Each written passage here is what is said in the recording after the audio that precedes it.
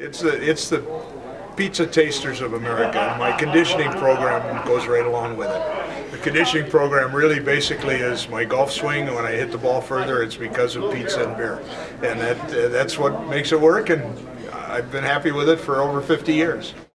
He's a big fan of pizza, as was Bill Selman and other coaches and hockey people. Usually after games, beer and pizza. There's been a lot of places.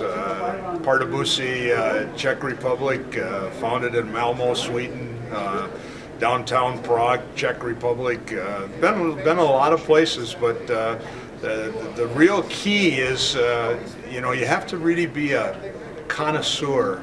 And crust is very important. The amount of grease is very important too, and that changes in different areas.